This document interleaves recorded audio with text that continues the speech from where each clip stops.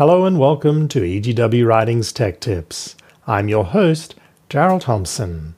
Today we're going to take a look at how to use search on the EGW Writings 2 app on my iPad.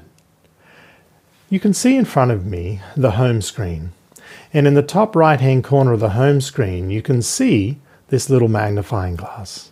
Let's click on the magnifying glass to open search. Now there's two ways you can actually activate the search window. You can tap on it, or you can swipe in.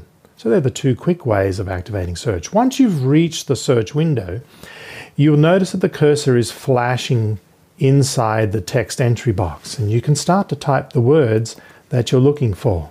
So you type faith, and you can either click on the magnifying glass, or if you have a keyboard, click return, even on the virtual keyboard.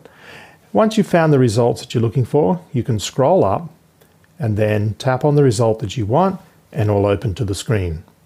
Now some people say, okay, I want to go directly to a book and page.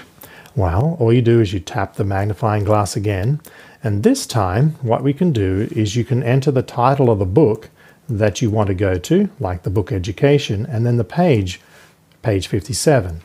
And if I do that, I go Education, page 57. Now once you get to know some of the book codes, you'll notice these book codes at the end of the reference, what I call the ref code, at the end of each paragraph.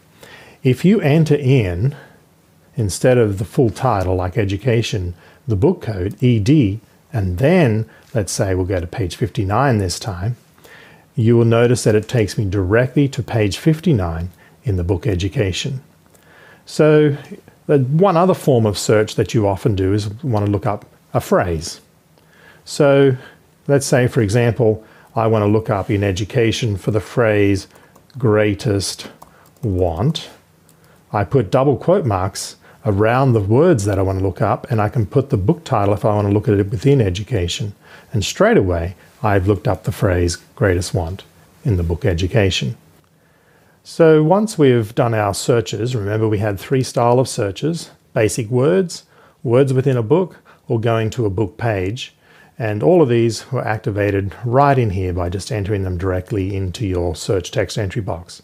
If you want to know more search parameters, you just click on the little question mark, and you can see all the search help guides down here that lists all the different examples of the different types of searches that you might want to do. Okay, so thank you for tuning in to another Tech Tips today. Hopefully you've learned quickly in a few short ways how to do search better within the EGW Writings 2 app. Go with God and be blessed.